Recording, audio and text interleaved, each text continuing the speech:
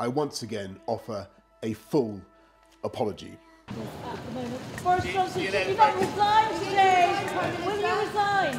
Throughout his premiership, Boris Johnson has been no stranger to threats to his leadership. If he misled Parliament, he must resign. I'd expect him to resign immediately. I've called on this Prime Minister to resign. And he should be resigning. He's faced all manner of scandals that ignited the fury of critics and pundits calling on him to go. But this one feels different. Rishi Sunak and Sajid Javid triggered a wave of resignations in Johnson's government, with ministers saying the Prime Minister has been through far too many storms to retain integrity. But how did we get here? Well, throughout his premiership, Boris Johnson has been forced to apologise for his own behaviour after a series of own goals that have eroded some of his colleagues' confidence in his ability to lead. I apologise for it. I think in hindsight it was the wrong thing to do. I apologise to everybody who's been badly affected. Until now, his ministers have always been prepared to give him another chance. But after a slew of resignations, patience with the Prime Minister is in short supply. Early on in his premiership, he was investigated by the Independent Office for Police Conduct over public funds that were paid to his former mistress, Jennifer R. Curie, while he was Mayor of London.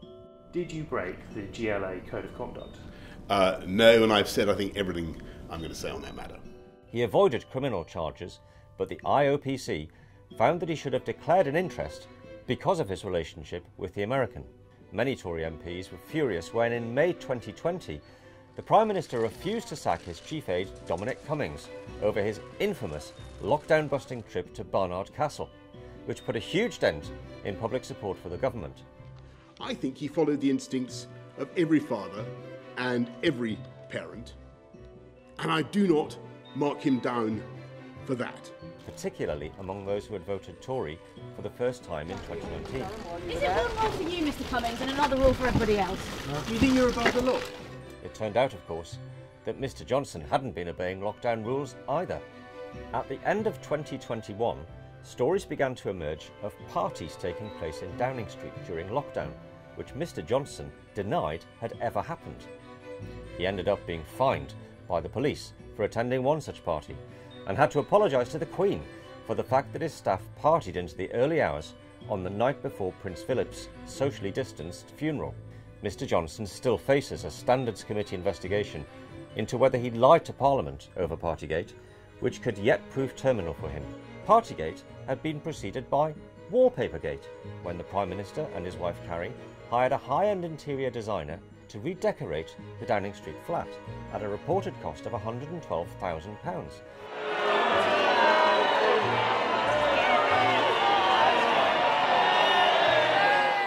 Initially paid for by the Tory donor Lord Brownlow. A scandal that was regarded by many Tory MPs as being even worse than Wallpapergate because it involved a vote in the Commons was the Owen Paterson affair, when Mr Johnson demanded that his MPs vote for an overhaul of the standard system rather than suspending Mr Paterson for breaking rules on paid lobbying. Just a day after he forced his MPs to dip their hands in the blood, Mr Johnson abandoned his stance and Mr Paterson resigned. In June, no fewer than 148 Conservative MPs turned against their leader in a confidence vote. The threshold of 15% of the Parliamentary Party seeking a vote of confidence in the Prime Minister has been passed. Votes against the Prime Minister. He's lost the trust, I think, of the country. I think that's pretty clear on all the evidence that I've seen. But still, Mr Johnson vowed to fight on. In the same month, Lord Geidt, the Prime Minister's independent ethics advisor, became the second man to resign from the role, ostensibly because of a row over steel tariffs, though it followed a series of disagreements between the two men over the PM's behaviour. Mr Speaker, to lose one ethics advisor was really an embarrassment, but to lose two in 2 years, just days after the Prime Minister's own anti-corruption czar walked out on him, well, it's becoming a bit of a pattern. Lord Geidt's predecessor, Alex Allen, had quit over the Priti Patel bullying row. Then, in what proved to be the final straw for many, the Prime Minister misled the country over what he knew about groping allegations levelled at Chris Pincher before he made him Deputy Chief Whip. Downing Street had said he was not aware of any specific allegations against the MP at the time. I don't know, and that is news to me, that the Prime Minister was briefed on the specific complaint that was made and then the outcome. Before his former permanent Undersecretary at the Foreign Office, Lord MacDonald, revealed that he definitely had. Mr Johnson blamed his unreliable memory for the mix-up. So what happens now? Well, Mr Johnson is determined to fight on, but his career may yet have suffered fatal damage from the high-level resignations from his government. The 1922 committee of Tory backbenchers, which is about to elect a new executive, could yet change its rules to allow another confidence vote in the Prime Minister before the 12-month grace period is up.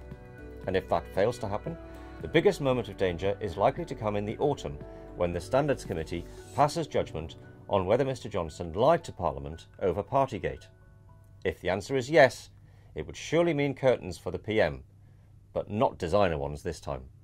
Until now, Mr Johnson's most loyal supporters have argued that he is a man who has won elections time and time again, and that he is the only person who could lead the Tories to victory at the next election.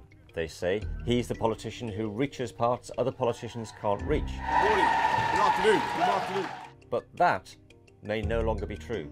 The recent by-elections have suggested that a lot of people who voted Tory in the past will no longer vote Tory as long as Mr Johnson is leader. That absolutely nothing and no one, least of all her, is going to stop us with getting on for delivering for the British people. The question for many Tories now is whether Mr Johnson remains an electoral asset or whether he's become an electoral liability.